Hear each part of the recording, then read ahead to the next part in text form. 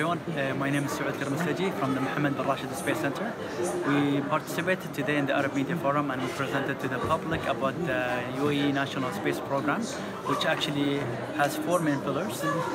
One is the Emirates Mars Mission, the Satellite Development Programme, and the Mars 2117 strategy. And the end, you have the UAE National or UAE Astronaut Programme.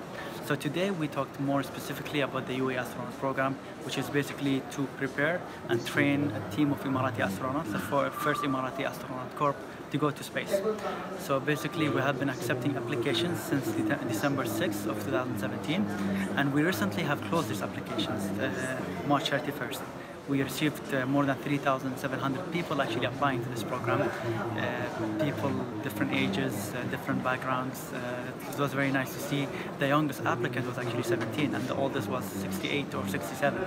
So it was very nice to see different kind of different people, different backgrounds, different ages to come and apply to the program, and the excitement from the public as well. We have left the application very open for everyone. The only requirements that we had on the website, basically to be plus 18, have a bachelor's degree, and proficiency in Arabic and English. So we did not put any requirement to get as much as we can pool of candidates, so we can filter them, so we can go through them all. So thankfully we got a great number. Now the team at the center have a lot of work to do now to go through all these applications. So basically the selection will take a full year. Until the end of this year we'll announce the 4 Emirati astronauts, and will be the 7th nation in the world to have an astronaut team. And again, the selection won't be easy. It will have different steps.